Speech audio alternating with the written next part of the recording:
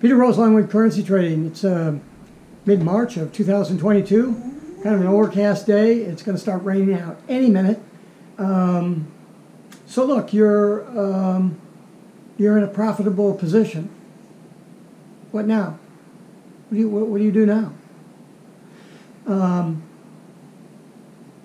The problem is that most people start out thinking that trading is that question.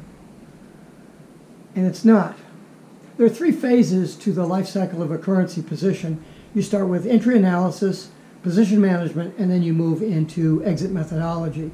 And that middle phase, that position management, is what everybody seems to be focusing on.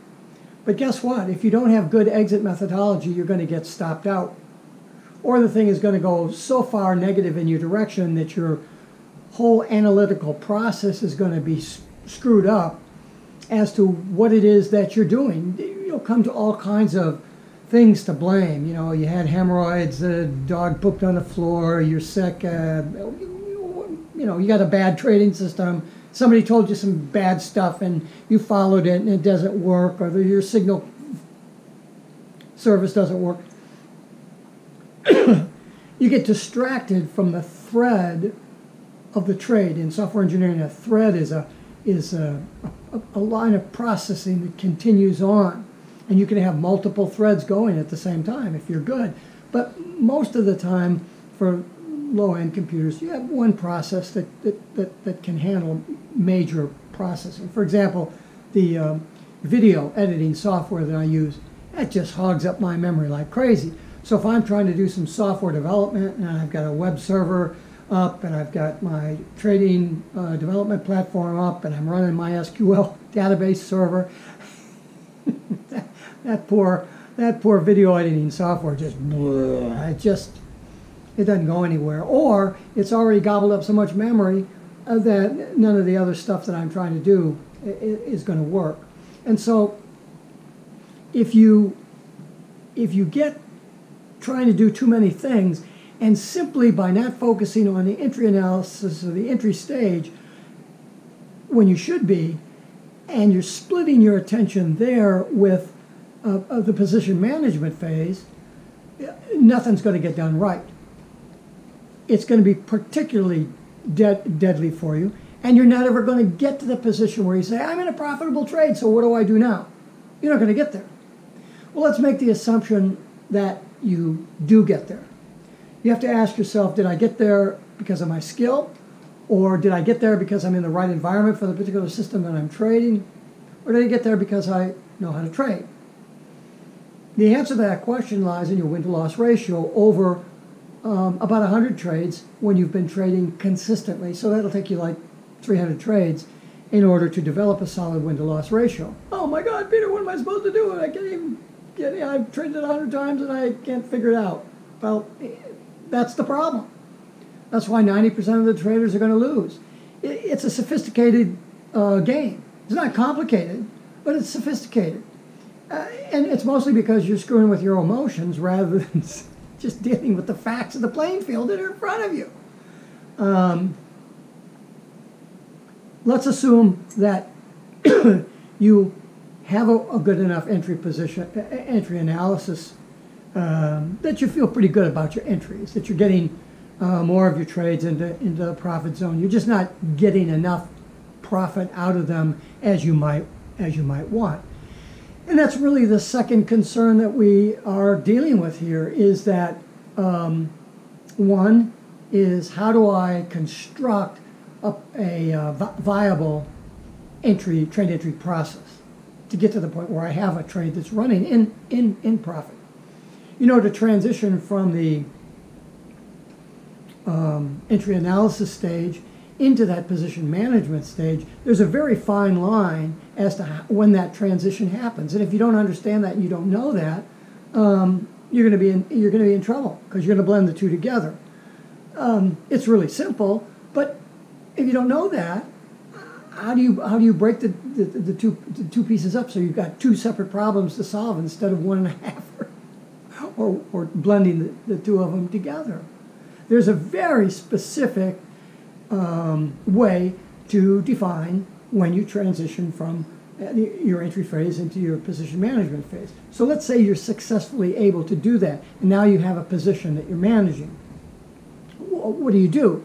Well, position management means you manage the position, that you do one of two things.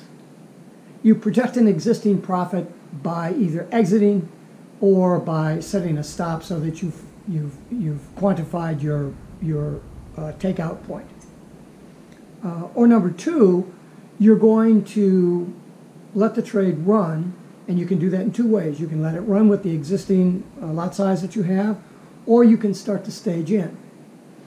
If you're going to let it run with the existing trade size, that becomes fairly simple. You just determine for yourself what the volatility of the price is at that particular point so that you don't get taken out by a normal retracement, like the little jig down as the price goes up, for example. That might be 5 pips, it might be 20 pips, whatever it is. But once you are in a trade that's profitable as a day trader with an initial hopeful profit target of anywhere from 8 to maybe 15 pips of expectation on that one trade, because you're not going to catch more than that before you have a retracement. So that, I mean, if you're trading up on the daily chart, then your retracement could be 60 or 80 pips. So you have to adjust your trailing stop according to all that until that price gets much further up, where even if you set that stop down there, you've made a better than predicted day. So if you've been, if your initial profit target on entry, let's say, was 10 pips, and the price has gone beyond that, you've brought your stop up to break even, so you're running position free at this point, but you have a 10 pip profit, and the thing continues to climb up, you don't really have any decisions to make until it's gone a certain distance beyond that point, where one of two things has happened. You've either had a minor retracement, it's recovered and it's gone on. At that point, you back the truck up and you load everything into it and away you go. Or you feel that the momentum of price is increasing, that it isn't stagnant or whatever. And it's the momentum is based on the size of the current, and I've said this a lot of times, size of the current candle as a differential to the current ATR. And there's more to it than that, but that's the long and the short of it, is if you're experiencing increasing momentum, then you would back up the truck and load up on more lots. But you want to do that. If you're going to stage in, you're going to want to do that early in the staging process as opposed to later, because the later that you wait, the higher your cost of purchases are, higher your cost of goods, and the less of a retracement it will take in order for all that to be stopped out for a loss, potentially, because let's say that you start with one lot and you trail it up and you go, oh, I'm going to back the truck up, and you dump 5 lots on there. You're at the, let's say at the level 20, and you went in and took your trade at 10, and so now you've gone 10 pips up, and you're on one lot, and you go up 10 pips, and you buy 5 more. Well, what's your average cost? Your average cost is right where your current price is. All that has to do is go down 5 pips, and you've lost. You're in negative territory, man. You're in negative land. However, if you'd have gone in with 1 pip at one lot at 10 pips, and then 1 lot at 13, and 1 lot at 15, and 3 lots at 18, and the prices continue to go up, you're still in danger there, because that 3 lot thing that you added at the end has brought that average up. But if that momentum is really starting to take off now, then you want to dump it in, let that thing go up, bring your take profit point, so that you've got 3 or 4 pips of profit, no matter how far close that thing is. You got to bring that up to give yourself a profit. You don't want to let it go negative, or you don't even want it to go, oh, I broke even, because you've worked so hard to manage your money to get it to be involved in a high momentum movement. You don't want to not get paid for that. So you want to get paid at least a pip or 2 pips or 3 pips. You know, if you got 5 pips at that point, 3 pips, you know, that's $150. So that's nothing to sneeze about. That people don't make that much money in a day. You know, if you're making $20 an hour in an 8-hour day, you can make $160. That's at $20 an hour. Minimum wage is $15. You know, that's a lot of money, $150. So you have to be constantly aware of where you're adding more juice into that trade, and being very aware of where your stop is in relationship to where that average price is. So once that price continues on into profit beyond the entry level, and you clearly have a definition for when you're in the position management stage, because God, if you go out, if you're not ready to transition into position management and you start doing all that stuff and you're really in the entry phase, boy, you could really get screwed up on that too. So you have to be really, really careful. Now, in the mentoring and stuff that I do when I work with people, I show them how to blend the position management phase into the exit methodology phase, just to make things simple. But to be really simple, you have to have the definition between the difference between stuff that you do for position management and stuff that you do for exit methodology. But in truth, you'll begin to blend those things together once you gain more experience. Of course, if you don't know about the full life cycle of a currency pair, and you don't know how to transition between the different phases or when those things happen, or you don't consider that it's important to have a specific set of rules for the 3 major conditions that are going to occur for you during position management, you're going to have a hard time getting that position to pay as much as you're going to be able to get out of it.